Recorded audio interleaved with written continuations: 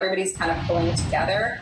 But yeah, there's going to be some casualties of this whole situation. I think we know that. Tourism Vancouver is officially asking us to take those staycations. A new campaign has launched called Vancouver Comeback.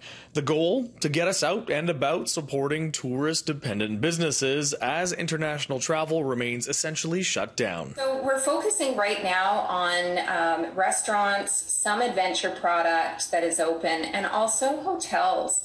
Locals don't necessarily go straight in their minds to, I'm going to stay in a downtown hotel or in a Vancouver hotel. They always think of that when they travel outside or, farther afield. She says even though Vancouverites do tend to get out and explore, there's still a big market waiting to be tapped into. There's also a lot of people out there who either haven't been for many, many years to some of our local activity and experiences and attractions, or they've never been just because they always figure it's there, I'll get to it one day. And, so now is one day, I would say.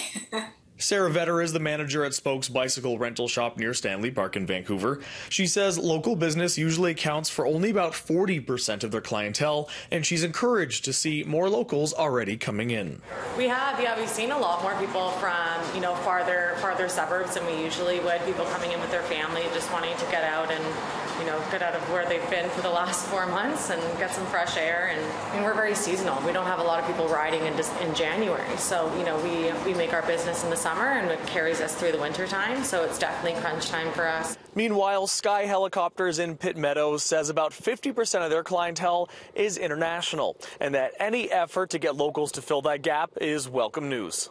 We're very optimistic because people are now looking within the province, and the other thing that we're really noticing is all the cancellation in weddings from larger facilities. People are looking at elopement weddings in the backcountry. Both businesses say they've worked hard to redesign their operations to be safe during the pandemic, and they're ready to welcome those local crowds.